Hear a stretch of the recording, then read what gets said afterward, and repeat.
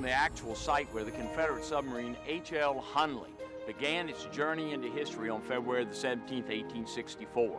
And the Hunley, with just a little bit of the moon, was able to sail out here and to rendezvous with the USS Housatonic, and would change for all time the way war would be fought on the water.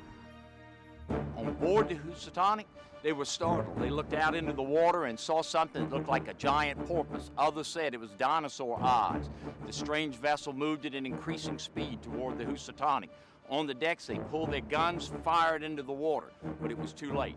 Hunley hit the Housatonic, backed up, slid into the darkness, and it was hoped that this miraculous new weapon would lift the Federal blockade. But the story would not end that way.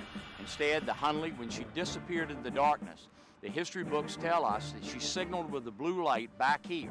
The shore battery here saw the blue light flashing, flashed back out in the Atlantic Ocean.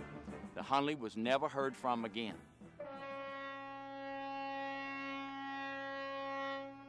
And on August the 8th, 2000, raised the Hunley out of the water to a cheering crowd worldwide who were watching on TVs. There was a flotilla of boats out here on the ocean, and it sailed into Charleston's harbor. The result of our analysis there indicates that the crew members were sitting there right in their duty stations like they went to sleep that night out there on the ocean. That's an unfolding story that we still have to look at every bit of evidence and try to figure out what occurred in those final 3 minutes. Did they see the blue light from here? Did it come from that submarine out there, or did something else occur?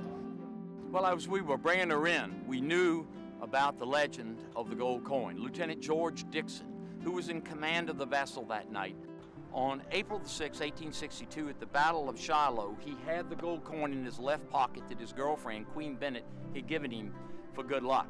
He was shot here in the left side. It deflected the shot and saved his life. A historical fable had become a historical fact. The gold coin was real, and when we flipped the coin over and washed it off, it said April 6, 1862. The Hunley sank more than once. She sank on August 29, 1863, with a new military crew that had been put on board. They were whisked off to a quick funeral and put in a cemetery. Then on October the 15th, 1863, it took Horace Hunley, the chief financier, for whom the sub is named, down with other crewmen. There were 8 of them went down that day.